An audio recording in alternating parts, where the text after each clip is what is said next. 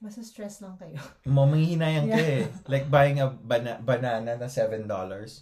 Pag ginumpit. Banana. Yung saging. Cents lang yun. Hindi man umabot na Ay, ganun ba? Joke na. Wrong example.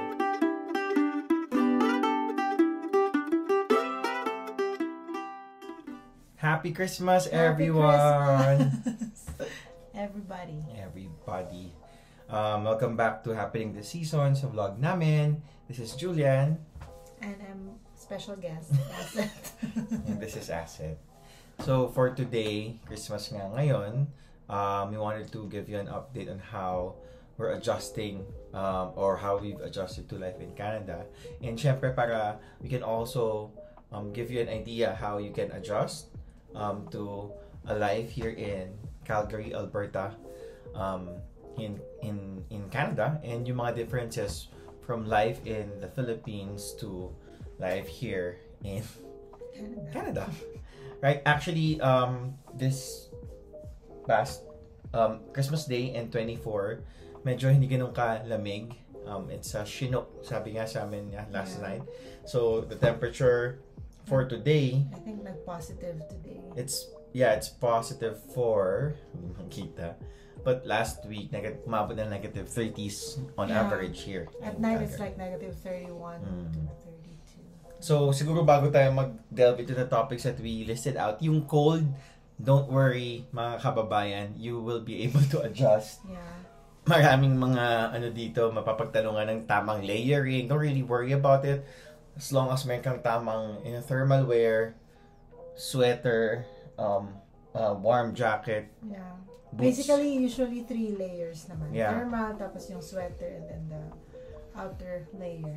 Yeah, you will be able to adjust to sa climate here in Calgary. So for context, if you're new to the channel, we are the Seasons. We're a family of 4. So I'm the primary applicant as a student. I'm studying at Bow Valley College, taking business administration. This is my lovely wife. Asset. Yeah. I am the OWP and I work at Papa John's. Yeah, she's my spouse. She's the open work permit, and we have 2 kids. Winter is our 10-year-old daughter. So siya yung SP minor kumbaga. She holds a study permit as a minor, and our 3-year-old si Autumn naman has a temporary resident visa. Yeah. Okay, with all that said, so let's first go on to the differences sa routine namin here in Canada versus when we were in the Philippines. So, background sa Canada, syempre sa Philippines bago mag-pandemic, we used to be living in Quezon City sa Fairview. So, every day would be me working, going to the office. Asset had a job, virtual assistant job, so she worked from home. She would take care of Autumn at home. Tapos si Winter naman may school bus going to her school. Dito, it's a bit different kasi syempre I'm an international student. So doon muna sa part ko, then we're gonna talk about her routine in a day. So I wake up in the morning around 5 a.m. To prepare for school kasi ang school ko is 8 to 11 at Bow Valley College. I also wake up si Winter, so we have breakfast together. I help her prepare.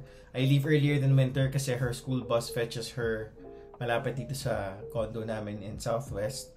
So I take the bus to go to the train station, and then train station going to school kasi yung train station pagbukas na siya ng Bow Valley College, mabilis lang. Si Winter naman, she walks siguro 3 or 5 minutes. Ngayon medyo natutuwa pa siya walking through the snow ngayong winter period, and then she goes home. Her school ends at 3. She goes to a Catholic school, and then mga 3:20 p.m. nagdadala na siya ng school bus niya dito sa area namin. And how about your day? Me, I usually go to work at 4 kasi salitan kami. So when he's here, he takes care of Autumn. So kaya panghapon ako and panggabi. So I usually go to work at 4, but my work is just like walking distance. Nandiyan lang sa kanto, so not hassle to go to work kapag winter kasi naglalakad lang din ako. Although malamig, pero when I walk fast, it's like 2-minute walk. Kapag medyo, I take my time, 5 minutes, ganyan. Yun. So, I go to work at 4 and around 10 or 10 to 1, ganyan. Ganong time. Tapos, yun, next day na ulit. That's just my day. In the morning, I take care of Autumn. So, siguro ang tip namin dun is when she was looking for a job and nung nag-enroll ako nung class or course subjects, kumbaga, na schedule namin, we really made it a point na magkaroon ng magbabantay sa bunso namin kasi he's not yet of school age. And while we could have enrolled him in a daycare, walang malapit sa area namin here in Southwest. So yeah, that's our usual schedule during school days and work days. Okay, next we're gonna be sharing our experience regarding transportation or how we go around Calgary. Ikaw, yung It's so easy, actually. Na-enjoy ko yung commute here kasi the bus and the train station. Yung bus may schedule siya, so hindi mo problemahin unless may something or may emergency. But it's always on time. Yeah, Most of the time, it's always on time. So, there's an app also for the bus. So, malalaman mo, makaka-plan ahead ka what time you're going para maabutan mo yung bus. Tapos, the bus will bring you to the train station. And then, yun, super dali mag-commute. Tapos, walang traffic. So, super easy. Actually, what I use na app going commuting here is just Google Maps. So, nakuha naman niya yung lahat ng times ng bus and train. Minsan delayed, pero pag delayed, sinasabi naman eh. Yeah. Sinasabi 4 minutes delayed or what. Fortunate lang kami siguro sa area namin na yung interval ng pagdating ng bus is parang every 6 minutes, very short. Other areas like mga iba kong kaklase sa Beauvalor, may mga namin nakausap dito from her workplace.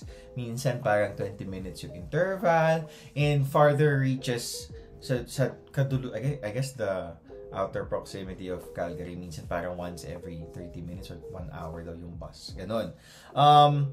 One thing about commuting, so what we experience here is maraming mga, how can we say this? There are it's not like 100% safe naman. Difference from Philippines, yeah, we're more comfortable commuting with your phone out. Diba? Kasi hindi uso ang snatcher dito, I guess. Yeah, hindi uso ang snatcher dito or pickpockets or what so far.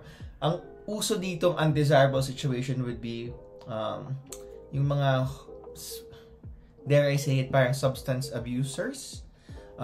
They seem like they are either very drunk or doing drugs. Calgary naman as a city recognizes that problem, so it's not 100% safe here kasi hindi mo predict yung ugali ng mga ganong klaseng tao. So you may encounter them outside train stations, inside the trains. Minsan pinapalabas sila ng mga peace officers or police na makakita sa kanila. So tip here would be you should still be mindful of your environment. Kung pag sakay mo sa train or sa car ng train, may nakita ka na yung ganong kind of person, lumipat ka na. That's what I do. Lilipat na lang ako or lalayo ako. We have a car. We bought a car here nung first 3 weeks namin eh. And it's, ang maganda dito sa Calgary is most areas are fairly easy to reach. Yun nga, kasi walang masyadong traffic. Nakakita lang ako ng traffic inside downtown area. Pero yung the neighborhoods, wala at all. Maliban na lang pag 8 a.m. may konting traffic. So it takes like... Actually, yung traffic sa stoplight. Yeah, sa stoplight. Hindi siya dahil sa volume of cars. Yeah. Kaya naghahanap ang Canada ng immigrants dito kasi they're very underpopulated. So, konti lang talaga. And kung mag-drive ka naman doon sa mga attractions, parks, malls even, it just takes like sa area namin, less than 10 minutes to go to the commercial area. Yung mga mas malalayo, 15. Actually, matagal na yung 30 minutes sa drive dito sa Calgary. Yeah. Parang what you call this? In the Philippines, like, pupunta ka lang sa kanto, 10 minutes. Yeah. Ganyan. Dito, like, 10 minutes, sobrang line na nang narating mo. Kasi, Kasi back at home, kuwari sa amin sa Fairview kasi sa Quezon City, pag palabas mo pa lang, pupunta ka lang to a very near place, maraming sisingit-singit na tricycle, tao. Here, thankfully, very disciplined ang karamihan ng pedestrians and drivers. Saka sa community, parang wala ding masyadong cars talaga. Yeah, konti lang din. So that's for transportation or getting around. So if you're worried about specifically sa Calgary, it's for us sa experience namin, transportation is easy and a lot more enjoyable than how we were living in Metro Manila. Yeah, kasi lalo na kunyari 1 hour to travel to kunyari Trinoma, ganyan before. Ngayon, siguro if it were like here, tas Trinoma, 10-15 minutes. Yeah. Okay, regarding yung work naman or trabaho namin dito. So, ako, I'm the student. Right now, I'm not presently employed by a Canadian company, but I do freelance as a writer. And then, I'm also part of the student council sa Bow Valley College and part of the board of governors. So it is a position na may monthly, how do you call this, honorarium stipend, honorarium or what. So yun doon nahahati yung time ko from being a student and working. Kay Asset naman, I'm a shift leader in Papa John's. So I found my work, actually nag-walk-in na ako and brought my resume. Tapos the general manager is also Filipino, so yun, plus yun, mabilis kami nakapag-usap, tapos all of my coworkers almost all are Pinoys also, so fun working environment, ganyan. So my tip to you guys, if you're new, just print your resume and then submit it to walk in kung saan nyo gusto and ask for the supervisor or general manager, and then give them your resume. Pero ganun lang. Uso dito yung ganun. Yeah, yung walk-in. Kasi sa atin, sa Philippines, hindi masyado uso yun. Yeah, tapos, you can also apply through Indeed.com. More of office jobs naman yun. I tried to apply sa food industry sa Indeed, pero siguro kasi sa resume ko walang previous work experience with food, so ganun. So mas maganda direct mo makausap yung supervisor or general manager, ganyan. And they're willing to train naman. I had my training 3 months, actually 4 months na ako sa Papa John's, so ganun talaga. But anyway, so that's the work setup. There are a lot of jobs here. Totoo yung sinasabi nila, as long as you're not picky, you're gonna be able to find a job.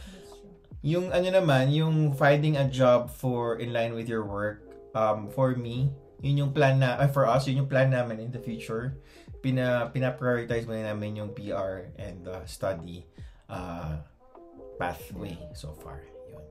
Okay, so now we've talked about work, transportation, yung daily routine namin. Pag-uusapan natin ngayon yung pagkain or groceries. Yeah, so si Asset will take you through it.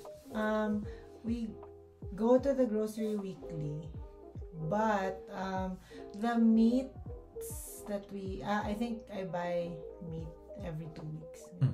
Because I also have a friend who sells meat. So sa kanya ako bumibili. So yung last ko nabili sa kanya is good for a month na, ganyan. So, laking slab of beef. Bigat, promise. So bigat. Parang yun, hindi kasi sa screen. 5 kilos yun. I don't know. Basta mga gano'n. Tapos, it's around $50. Super tipid. Yun. Anyway, we set a budget weekly also kasi we have kids and autumn's milk, ganyan. Usually naman, sakto kami sa budget.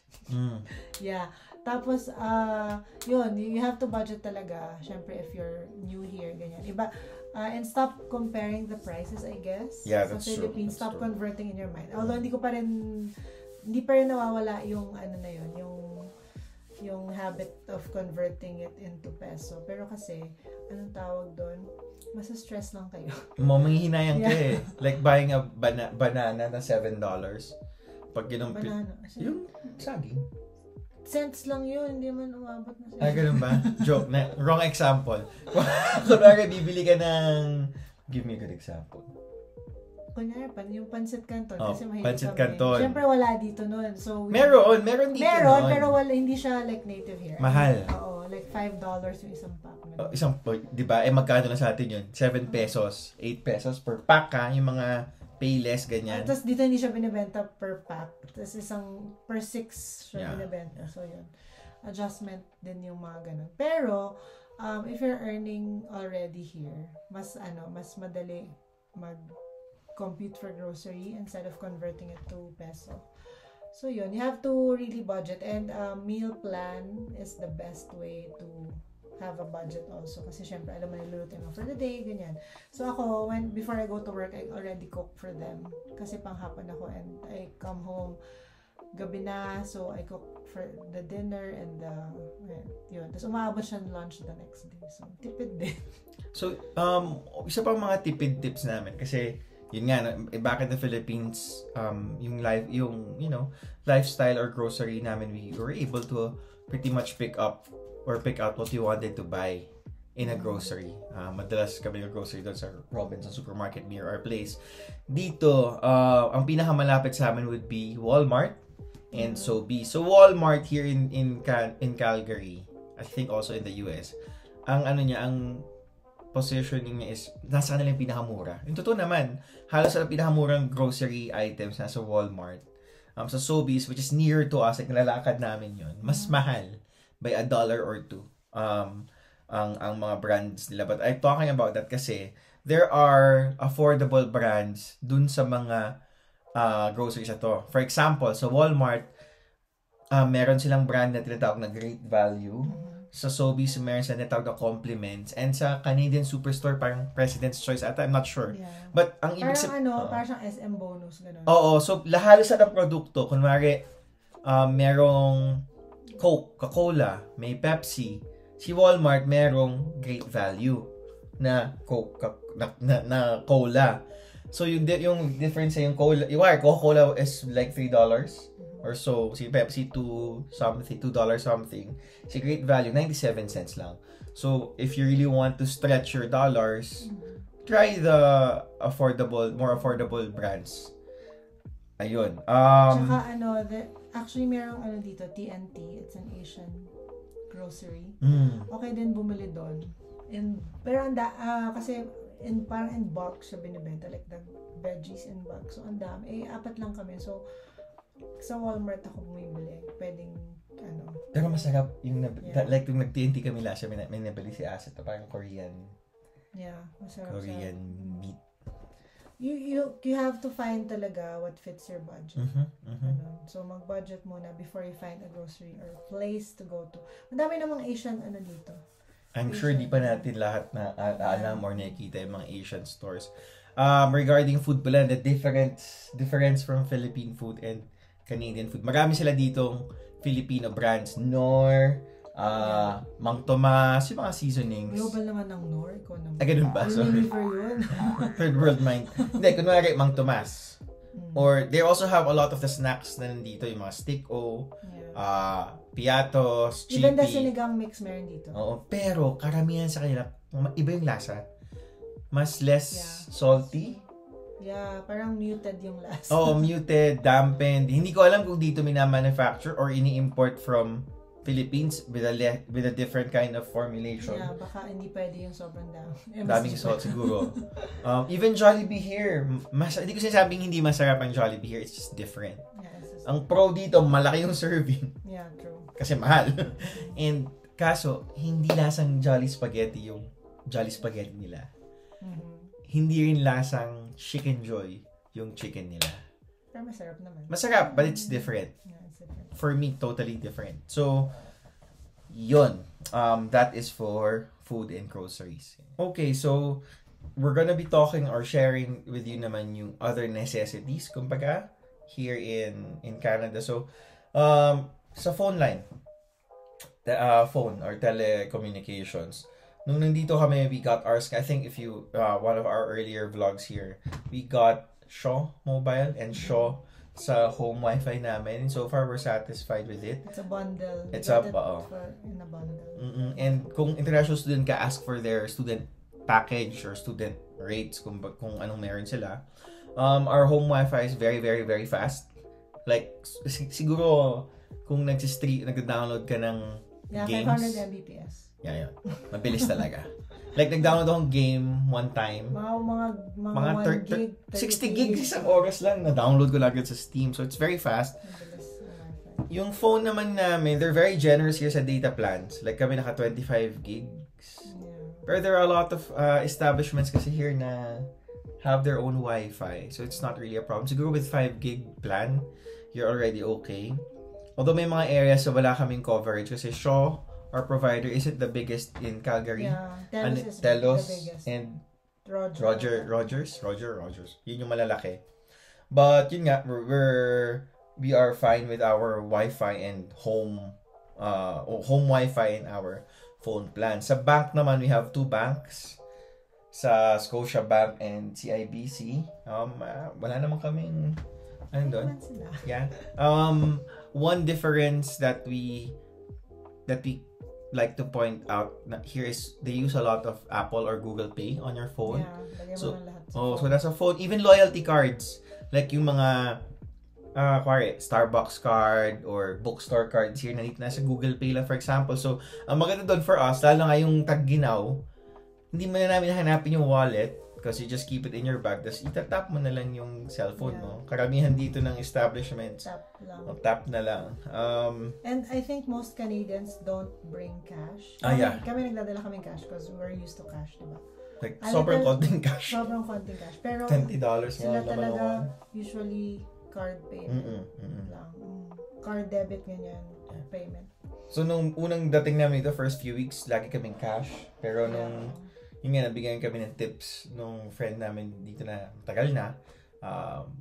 Credit cards, usually, tawag dito, are preferred. Tapos, even mga bus tickets, you can buy it from the app already. Yeah. So tatap mo na yung cellphone mo lang. Barcode, gano'n. So, very convenient. Almost everything can be done digitally. So, yeah, you just need your phone. Yeah, even payments, for example, email na lang. Even pagbayad ng tuition, it's very convenient. Like, you just do it. Yeah, you know, what's nice here pala, kasi in the Philippines, diba, when you pay or send money to someone, you need their account number, and the name, ganyan, kailangan tama. Dito, email lang yung kinukuha nila.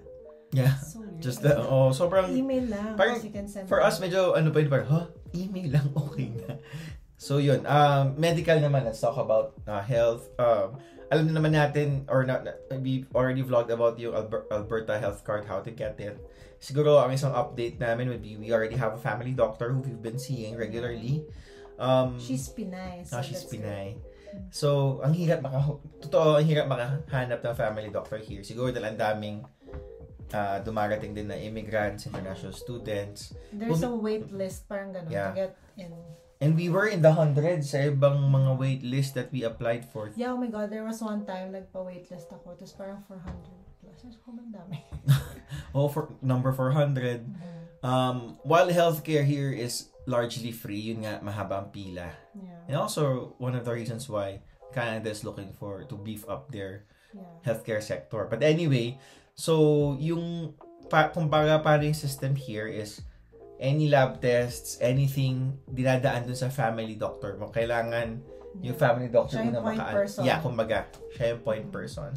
Tapos, so far, wala pa kaming binabayad for our lab tests, for the check-ups, ganun. Wala pa. Tapos yung mga flu shots, ganyan, free sila. Yeah, even COVID vaccines are free here. Ganun. So, mag-walk-in ka lang sa pharmacy, ganyan. Tapos, or sa family doctor mo, ganun. And pretty efficient yung nila. Kasi nagpa-ultrasound na ako here. Nagpa-other blood test na kami. Parang, when they say na 1 hour yung window of time, natapos kami in our 3 tests here so far. Before. Less than 30 minutes. Mabilis lang kami. So, ayun. Although, mayroon naman akong friend na parang yung kid nila, last month pa siya nagpa-check up for a certain diagnostic. Nung binook sila, February pa yung earliest. So, may ganun talaga din naman. Parang matagal yung waiting time mo, but when you're there, at kunyari na yung day mo of the test, mabilis lang. You don't need to wait Tas yung talagang appointment time mo, doon kanila isa-serve. So, okay. Okay, siguro last na what we can share with you would be entertainment and recreation. Siyempre, hindi naman tayo puro work or study lang dito. You also have to, sleep. Antok na siya. Antok na.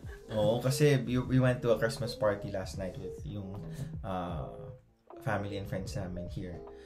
So, pagod pa kami. Yung entertainment dito is nice because you can go to parks. Syempre, it's different in the Philippines. Sa Philippines, ang init mag-park. Dito, Tsaka, hindi ganun kalinis ang park sa Philippines. There is Aminin sa Ayala. Pero, mainit nga. Alam mo, parang hindi ka mag-enjoy to go to the park in the Philippines. Dito, kapag fall na, ganyan, okay na, masaya maglakad-lakad, ganyan. And people like to walk. Napansin ko. Yeah. They don't hang out in malls. Like sa atin sa Philippines kasi, malls kasi malamig. Oo. Sa park sila nag-hang. Yeah, parks here are very beautiful to see. Ang dami. Every neighborhood has a park. Even downtown has 2 or 3 parks. Even 2 or 3 big parks and then smaller parks spread around. Enjoy for, dates. Family, with the family trips. Or even kung magmumuni-muni ka lang, emo time ka mag-isa.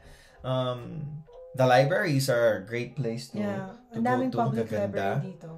So nice. And driving nga kasi around to like areas like yung mga theme parks or like lakes outside of the city, malapit lang, 30 minutes. Malayo na yun. Malayo. Yung mga citizens sa here, like naging friends namin, tapos parang ang layo, 30 minutes for them. Parang sa amin, 30 minutes, parang nasa Commonwealth pa. Palabas pala kami ng Commonwealth from Fairview. So, it's really for us a boon na ganun ka-iiksi. And the here kasi is parang kasing laki siya. Yung Calgary is almost as big as Metro Manila. Parang ganun.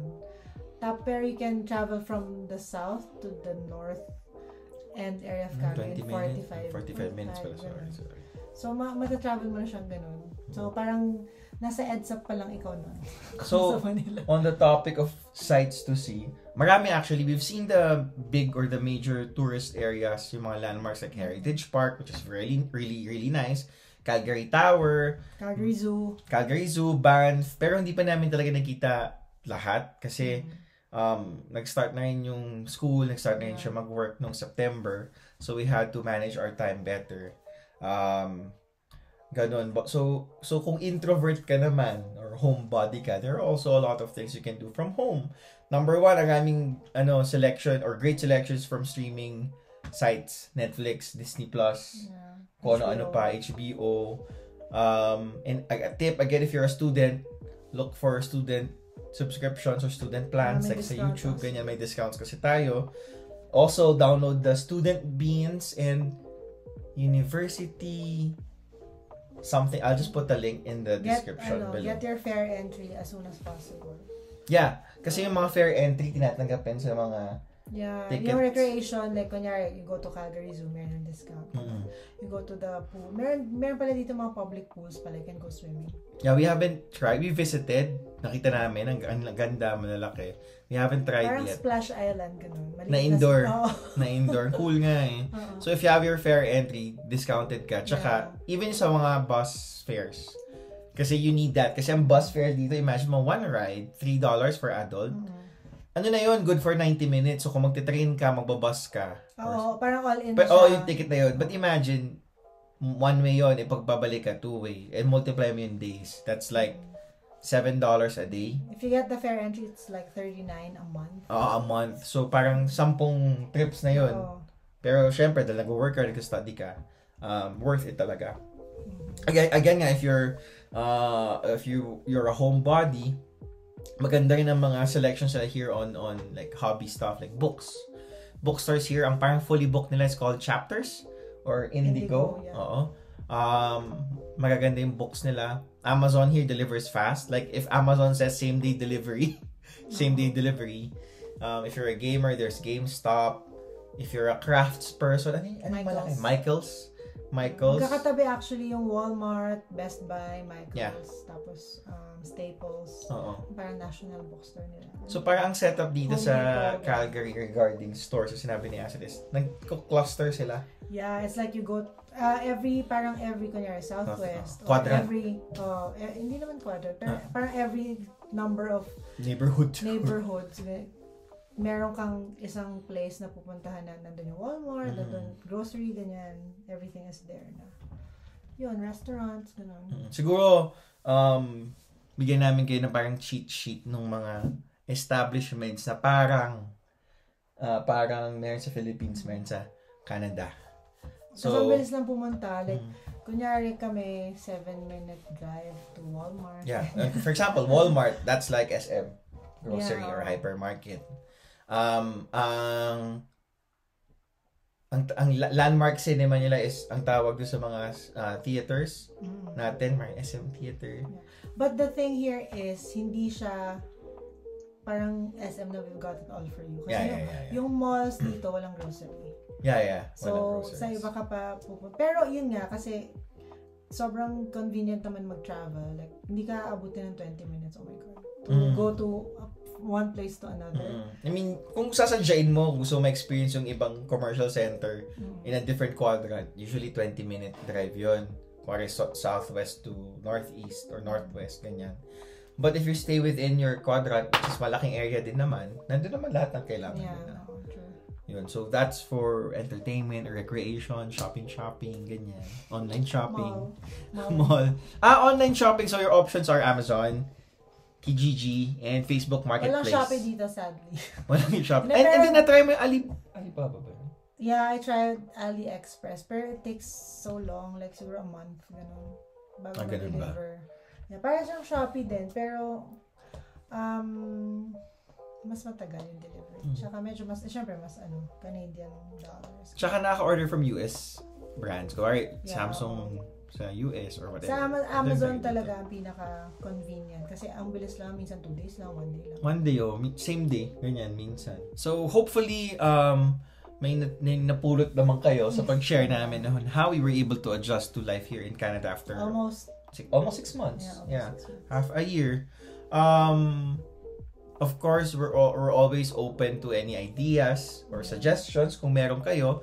Thank you dun sa mga new subscribers and thank you dun sa mga nagko-comment or nagme-message even sa Facebook personally about any questions or suggestions.